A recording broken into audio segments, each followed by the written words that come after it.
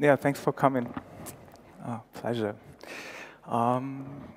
Okay, let's start. The piece is called Some Formal Aspects of the Letterform B. And the first thing I have to do is a bit of theatrical thing I'm not quite sure with, but I do it anyway. I'll get down on the floor.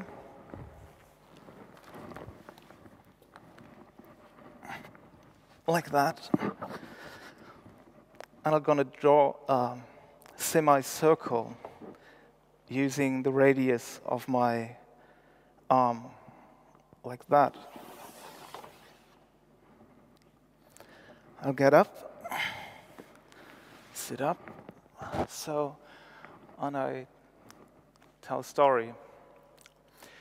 In the beginning, there was chaos. Out of the chaos, there arose a hill. And this hill is called Ben Ben. That's an old Egyptian myth of origin. So I'll stand up. On top of the hill, Atum appears, the first god. And I thought it's perhaps interesting to start with this image, because it's quite weird since the alphabet starts with alpha and beta, alphabet, whereas here we have Ben Ben and then Atum, so it's a strange reversal. It's a bit like bet alpha instead of alphabet. The thing here is that this reversal already indicates the very intimate relation between the history of writing and the history of the alphabet and the history of patriarchy. So that's kind of a introduction.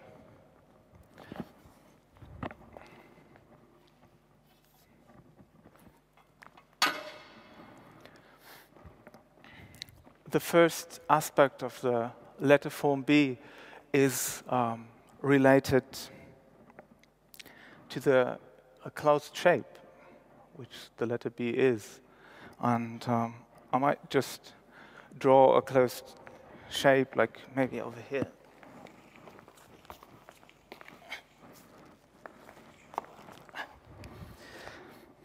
So, what's interesting, I think, that the closed shape is primarily a feeling. So we have a feeling here. So, and that's maybe the point where we need the first slide. I don't know if somebody could like just turn on the projector.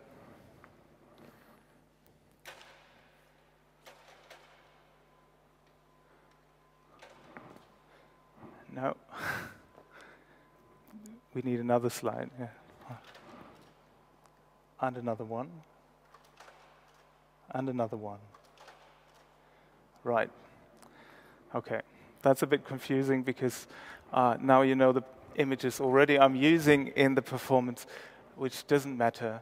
So these are shapes introduced by the Swiss psychiatrist Jean Piaget. Jean Piaget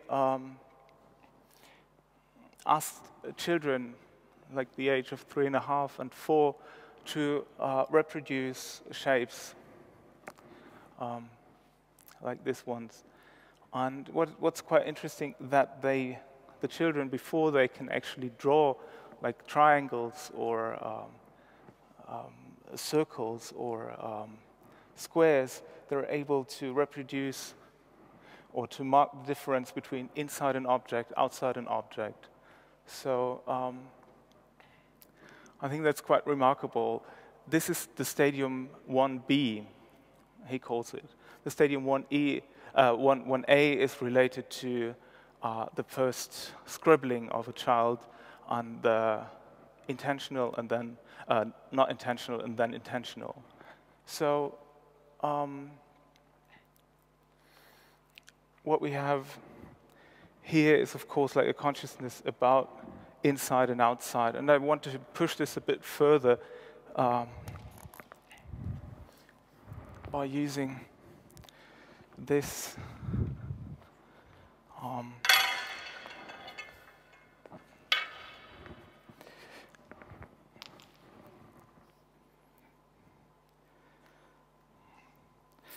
it's kind of progress we make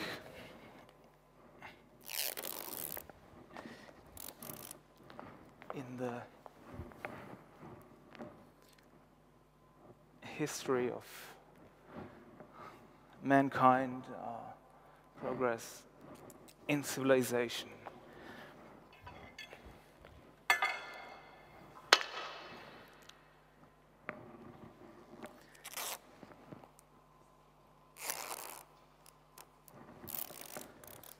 Oops.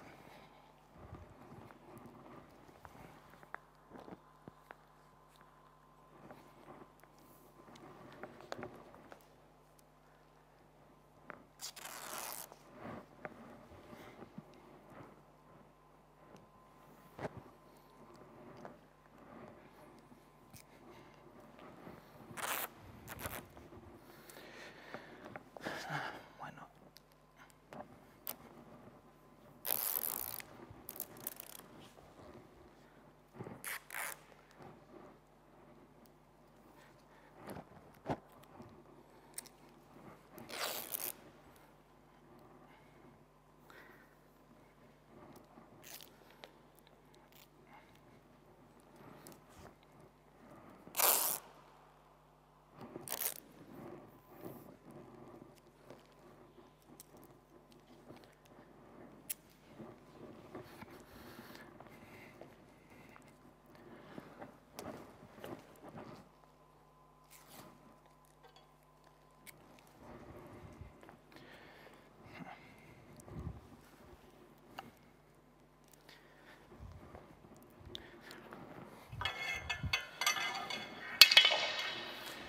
So what we have here is a hieroglyph, which is actually the sign for house. It's important because this is kind of the forerunner for the second alphabet in the Hebrew alphabet, bet, which also means house. And also here we can play this game of like outside, inside, outside, inside, outside, inside, and so on. So we also have the possibility to walk on the lines, you know, to tick some boxes. And we can also think of this as kind of a parental situation where somebody inside says, come in, food is ready, and the child says like, okay, nice. Or the situation of, oh, come on, come to bed, you're tired. And you're like, yeah, you're probably right. And this situation is also related to another hieroglyph I can add to this one.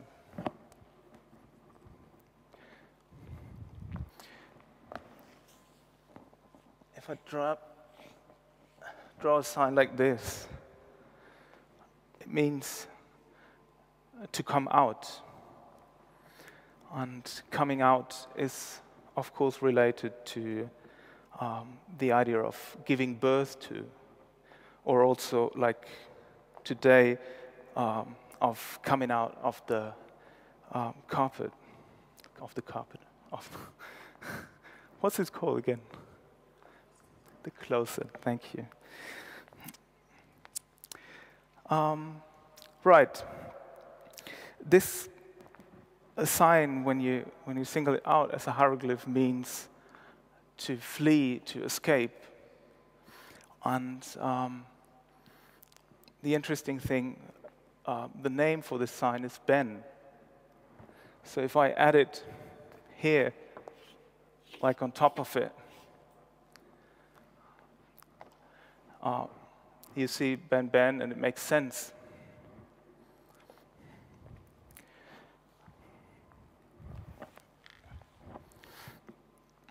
So I'll go back to the house.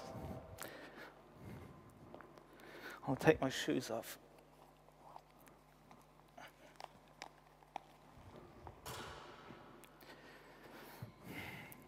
And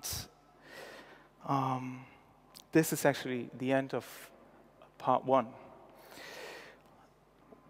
I want to do now like a short excursus, and it's about the city of Arles. The city of Arles has an amphitheater, as maybe some of you know, and built by the Romans, of course, and it was, yeah, you know, they built this amphitheater, and the city was growing, and things were developing, and during the Middle Ages, a new situation occurred. There were lots of tribes like looting around and threatening the city. So what happened? The people dismantled the houses outside, in the city, and rebuilt the houses in the amphitheater to kind of protect. And this situation, yeah, you know, like a castle, or what you call in German Burg. And this situation lasted until the beginning of the 19th century. And after the French discovered their glorious past, the Roman Empire, they started to dismantle the structures inside the amphitheater, and brought it back to the old, yeah, or it simply like showed the old situation. Now, what happened is that only like 3 or 4 images of this situation survived, and this over there is one of them. Good. End of excursus. Start of part 2. Part 2 is actually related to what Alfred Kallir probably would call the bispheric semantics. So it's related to the letter form, both in the sense of the sound of the letter and the shape of the letter. And when we think again about this structure here, the ground plan of the house, we have a pars pro toto, which means the ground plan serves as a part for the whole. Now we have a, so it's actually about the actual house, about the building. The interesting thing is that we now are not talking about the closed shape anymore, but about a closed volume. So the house is a closed volume. And what is interesting, if you think about words describing volumes in the English language, you'll find a lot of words starting with the letter B.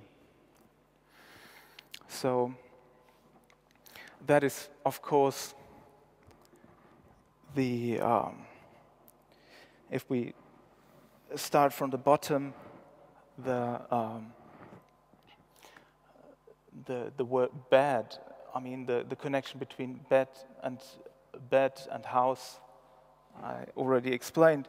So this is kind of the first thing, like that. And then, of course, we have the connection of to belly and breast, right? And then it's about balance. A very important aspect of the letter form B is balance. So we have a duality of the letter. And this, of course, is also related to words like, I mean, it's also reflected in the situation of the B as the second letter of the alphabet. So, as in two, like two with two O. And then we can think of words, for example, like bilateral, or bipartisan, or bisexual, or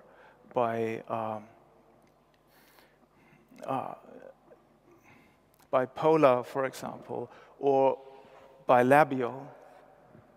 And the word bilabial is indeed quite interesting because it is about the lips. It's a linguistic term, all the sounds the lips produce. And of course, it's about the two lips, and as in baci, or busi, or busel. Yeah. And so this brings me to the features of the body, which kind of and the bilateral organization of the body, as in breasts or balls or butt, and also about the body in general, like the balance of the body, for example, as in the ballerina. And but coming back to the bilabial part, it is about a baby language as well. If you think about the baby coming out of the belly, starting to bubble, right? Like this, like ba ba ba ba, yeah. And after it learned all the vowels, it's like ba ba ba ba, boop boop boop boop, ba ba ba ba, ba ba ba ba, beep beep beep beep, ba ba ba ba, ba ba ba ba, boo boo boo boo, ba ba ba ba. Right? Pretty simple. That's actually the end of part 2.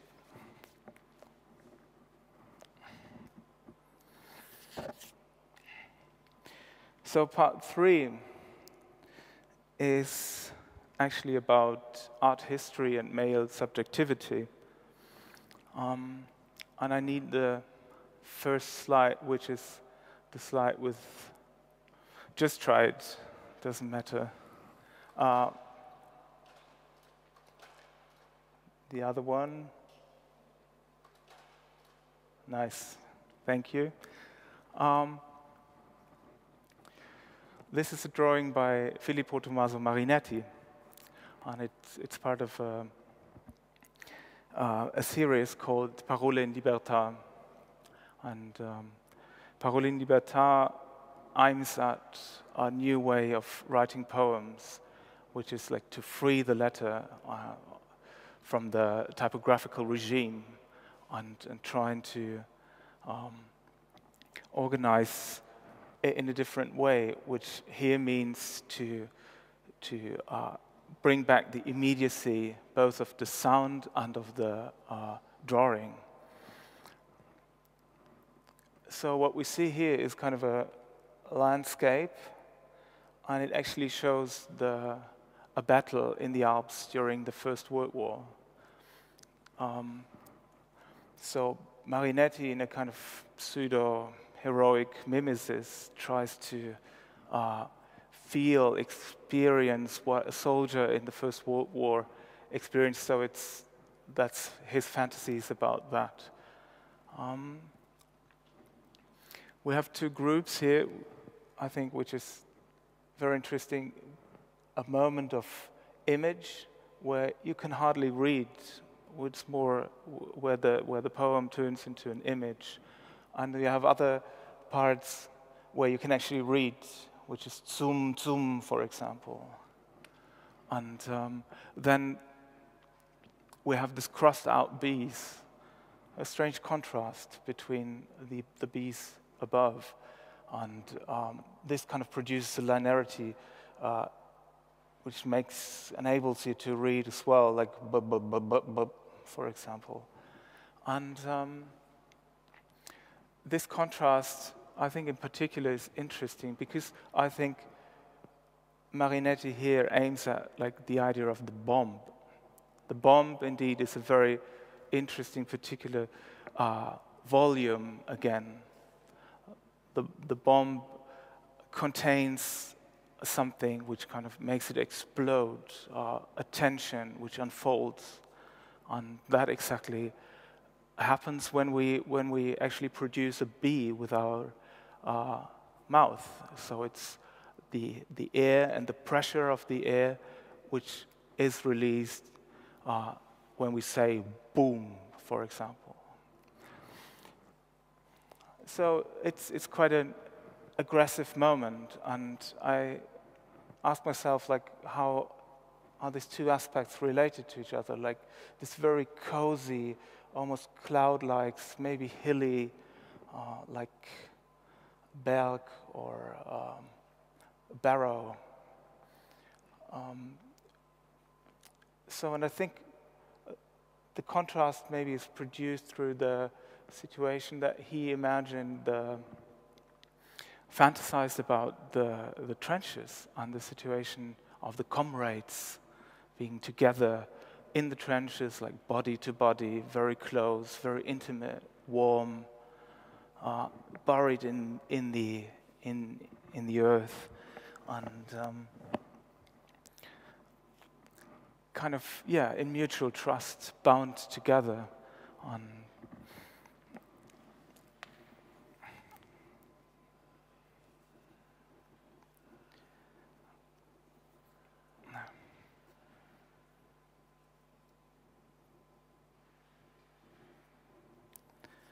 Like that.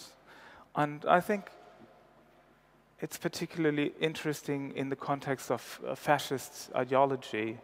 If you think of the iconography of fascism, there are two moments which are of particular importance. One is like this feature of the salute, the Roman salute, and there's kind of a power gesture, like of the fighter. It's a heroic gesture. Also, you can find it in sports or like football. The Nazis in Germany like immediately used it again, and so this is like one of the important signatures of the signature gesture of Italian fascism. But the other one is like if you roll in, it's the fasces. So the word fascism actually comes from the idea of fasces, which is a bundle. So it's bound together. It's a group of men bound together, and this feeling of being bound together, I think, comes into play here. And I need the next slide, which is the other one. Which is this one. That's an image of a performance done by Joseph Beuys. Joseph Beuys, I think, was never into this kind of Männerbund or brotherhood thing of being bound together. He really wanted to be a leader. And what you can see here, his performance is called Der Chef, which means the boss. And so he rolled himself in this kind of felt for 7 hours or even more. And the only way he communicated was with a sender inside of this roll of felt and a loudspeaker. So he's addressing the outside world via this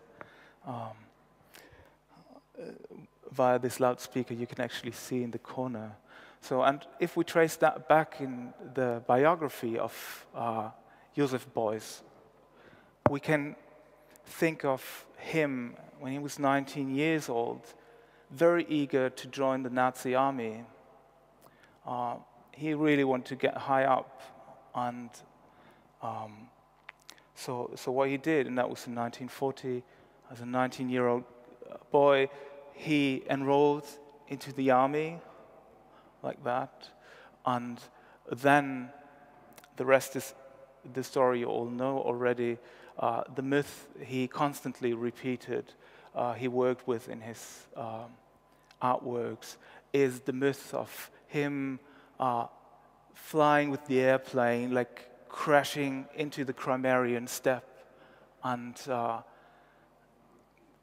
injured, rescued by Tatars, wrapped in felt, very warm, warmed, fat with honey, and warmed with fat. So this particular moment is related to the leader who comes kind of out of this role, which is the leader out of the belly, the leader to be born, right? And that actually relates to the last image we've seen very often now.